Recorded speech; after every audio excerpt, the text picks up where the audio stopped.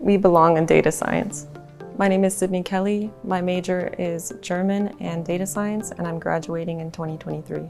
In high school, I was always described as creative and really interested in the humanities. I was an English person, not a math person, and I think all those technical fields around computer science seem really unattainable, but I realized that anyone can learn those hard skills, and there is a lot of creativity involved in the data science process. It's not just something that's like biology or chemistry where it's this one sort of field, but we're teaching statistics, we're teaching social science, data ethics, we're teaching all sorts of skills on top of the hard skills of a computer scientist.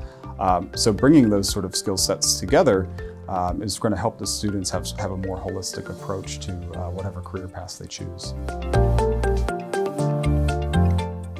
I never wanted to be stuck doing one thing, so what really interests me about the field is that it's so interdisciplinary. It's the combination of computer science, social sciences, ethics, and philosophy is a big part of the discussion. I think anyone that is curious and has the desire to be a lifelong learner can find their passion and their place in the field of data science.